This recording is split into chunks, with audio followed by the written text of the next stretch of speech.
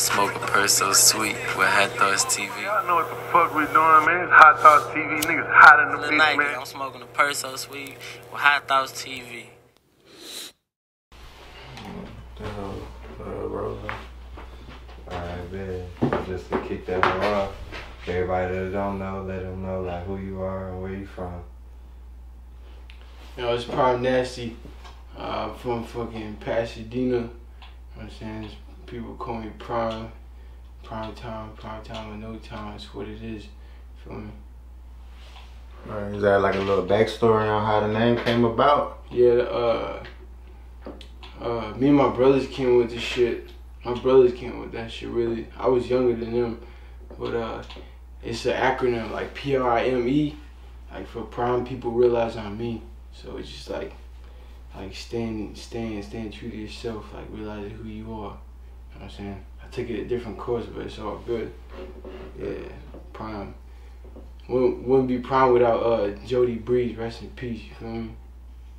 Yeah, and so how early did music start for you, or what were you into like at a young age? I know you were talking about earlier that you skateboard and shit. Yeah. How early did you start that? What, the skateboarding? Yeah. I started skateboarding real late, like fucking, I was like 15.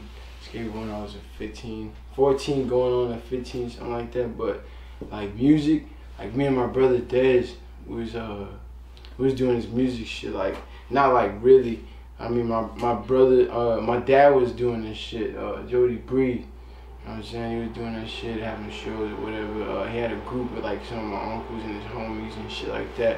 So like, we was basically like looking up to them. You know what I'm saying? It was called like Thorough Grind.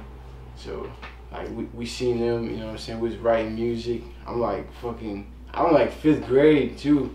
It's like writing music and shit. I never took it serious like that, but like me and my brothers just like rhyming to each other and shit like that, cause we seen our dad doing it, so it was tight.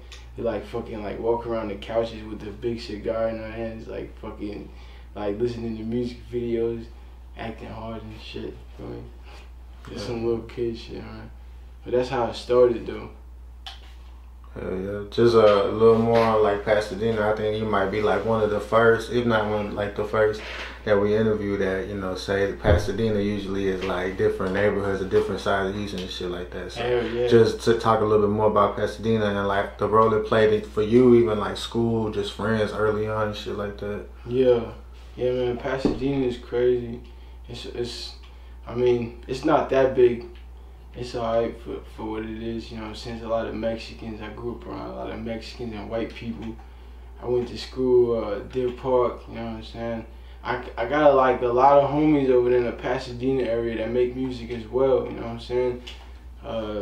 It's not many people though, like it's not as much as you think, you know what I'm saying? But it's not many people that's doing that shit over there, so, you know what I'm saying? We all we got. I'm just trying to make a name for us out there in Pasadena, put Pasadena on the map, Southeast, you know what I'm saying? Yeah, for sure. Yeah, real shit. So like growing up, guess skateboarding, being around music, what like some musical influences aside from like you said your dad, like shit that you was listening to? Yeah, I mean, I grew up on like fucking Screwed Out Click. You know what I'm saying? As you see, all them niggas, Big Hog, Fat Pat, all them niggas, you know what I'm saying? Cause that's what my dad fucked with, you know what I'm saying? But then I got on some like, my mom was like listening to like, she would listen to a bunch of New York music, like East Coast music like Biggie, and then like the shit with like him and Faith Evans and Lauryn Hill, Erykah Badu. She's from Dallas, you know, shout out Dallas, you feel me? Like, she's cold for that shit, but like on that East Coast vibe type shit, that shit stuck with me hard. So I started making music like that, like the rhythm and everything. I studied them niggas like Big L, Busta Rhymes, Helter Skelter, Buckshot, you know what I'm saying? Sean Price, Original Gun Clappers, what else? Craig Mack, fucking Jay-Z, Nas, and then later like Joey Badass, and then yo, them Griselda niggas are crazy. Yeah. And all the niggas from the East Coast, yeah. I get inspiration from them, like from the South to the East. Yeah, and just like your approach with music, or even like was your pops like on the same type of shit when it was to the music, or like has it always been like the boom bap, like, you know, more New York type flow for you? Yeah, really for me, like most of the time, like honestly, like I mean, shit, we're talking about like in the 2000s and shit. Yeah. I ain't gonna lie, so the beats wasn't all that like super crazy back then, but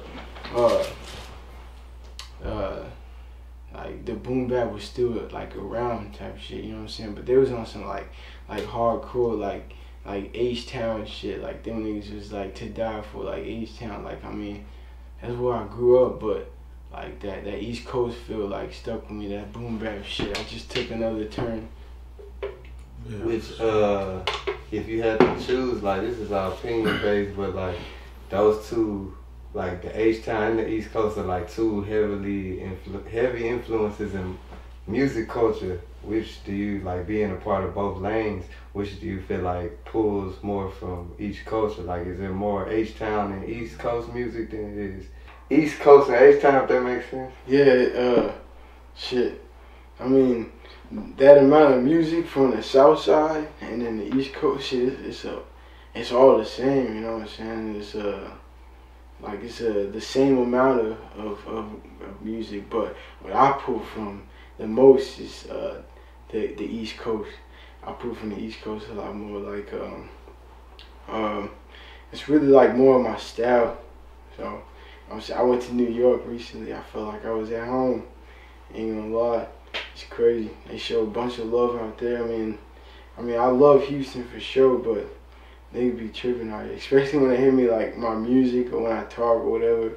They don't even think I'm from here or whatever, which I get, but the way my music, they were like hating, like, oh yo, like you ain't from Houston, like, you know what I'm saying? They ain't trying to hear that shit or whatever. So, but it's all good. I go to New York and they fuck my shit hard.